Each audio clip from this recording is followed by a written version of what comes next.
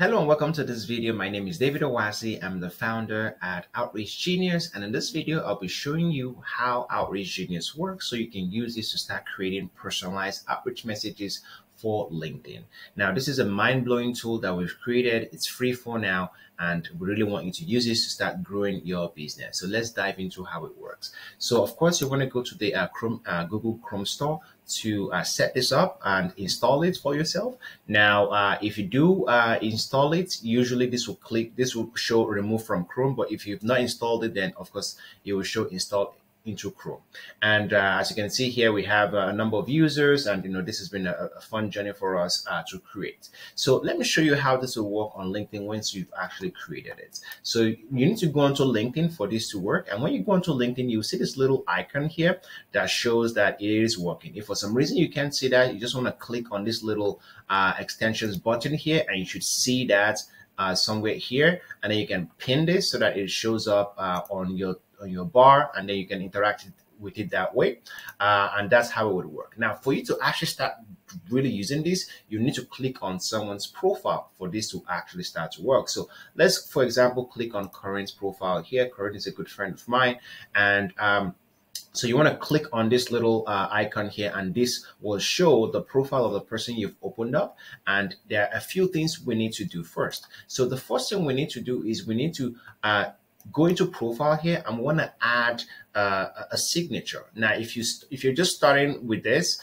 this is what it would look like. There'll be no signature available, so you will need to create a signature. So you need to click on plus here and then create a signature. So signature is basically the name that it will sign each message as, and you can create as many names as you want and as many signatures as you want. So in this case, for example, I will just say my name, which is most likely what you will use. And the reason why we have this option here is because at our agency, we do this on behalf of our clients, and we're able to create multiple signatures for multiple clients that we run these campaigns with. So we'll then save here. And that's pretty much it. Once we've saved that, we want to go back, and then we want to go into message settings. Now, you'll see a couple of things here, and these are offers that I have created already. So I'm just going to delete this for the sake of this example here. So if you basically, the offer is you explaining what you do so that the AI can understand what you do and can create those personalized messages to incorporate what you do, your service, your business, the service your business is offering to other people. So you want to make sure that you create a new offer. Now, you want to name your offer. So for this one here, we'll just say this is a test offer, just because we're using this as test. And then the signature here, you want to pick the signature that you created in the previous step. And then you want to fill this out. Who do you help? So online B2B companies, right, is who I help. What problem do you solve for them? Book more qualified appointments. So that's what we do at our agency. And then how do you solve the problem? Leveraging AI appointment setting system, which is again what we do, right? And then what's the call to action? Well, I want them to book a call. That's the call to action. And then now I'm going to save this offer. Now it knows this is my offer. Now you want to make sure that you actually click on the offer that you want it to activate. What I mean by that is you want it to know that this is the offer that I want. And of course, you can toggle between multiple offers, but you want to click on the offer that you want it to know. And of course, you can exit the offer, you can delete the offer. If you delete the offer, it deletes everything. So you have to create it again. So make sure you do that carefully. Now, let's go back and actually start creating the real message. So there are various types of messages you can create. You can create an email message, you can create connection request message, build rapport, make offer, follow up. So in this scenario, let's say you want to create an email message. By the way, on LinkedIn, email messages are like cold email messages, if you will. So I can create that, and the tone of voice you can choose from these options. I always love either friendly or humorous. Let's go friendly here. Relationship, you can choose any of these options here. So let's just say friends here because I know Corinne. And then the length of the message here, you can go any of this medium. And the language, of course, we have a few options here. You can go English. Now, the next thing you want to do is you want to actually generate the message.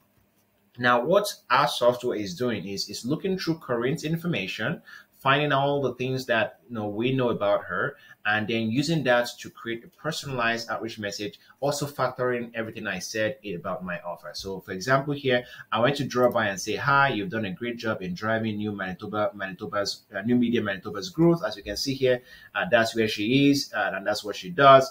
I'm sure you can relate to the challenges of helping digital media companies achieve their goals. How about I take some of that load off your shoulders by introducing our AI appointment system? You see that? That's basically what I created in my offer when I was making that setting. It helps you leverage intelligent automation or technology to book more qualified appointments faster. And then remember how I said the call to action is let's set up a call. That's what it's factoring in here. And then it has all of that information. So what I can do here is I can then say, okay, that's, this is good. I'm happy with it. If I'm not happy with it, I can generate the message again and change some of these parameters here. And then I can send the message if I want. And if I send a message, it would have all of that in here. I can just copy that and put that in here and send a message. Now that's kind of how it works. And then if you do send a message, you can also just click on this "Did you send a message?" tab here to kind of confirm that you sent the message. Let's try it one more time to create a connection request message. So let's say I want to create a connection request message, and it's friendly, and the relationship is have met.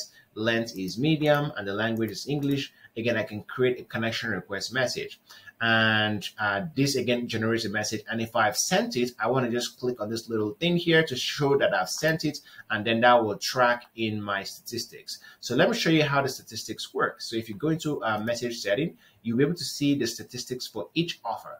Basically, it's tracking the amount of messages you're sending per offer. And if you go in here, you'll see the amount of connection request messages you sent this week, and total email messages and other messages again. So this again, just very interesting features for you to track the amount and volume of messages you sent.